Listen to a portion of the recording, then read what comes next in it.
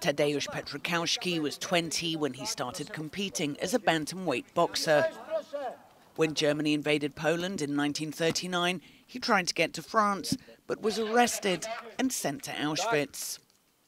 There he was forced to box to entertain the SS guards. In order to survive the camp, he had to prove himself in some way.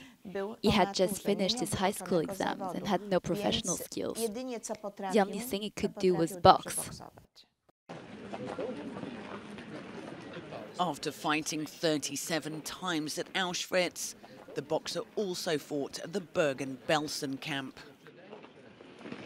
I must confess that I knew nothing about Tadeusz Petrikowski, but his story caught me immediately.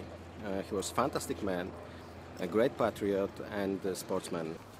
The lead role is played by Piotr Glawacki. The whole film is an attempt to answer who Teddy Petrikowski has become to me.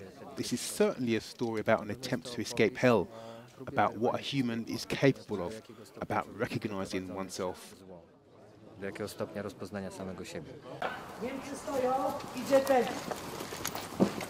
The film's director is the grandson of a former Auschwitz prisoner.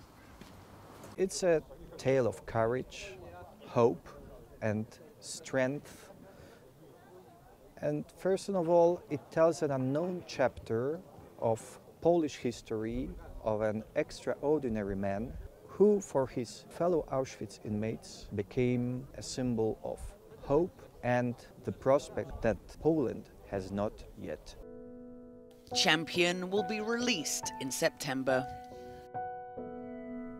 Hermione G for Euronews.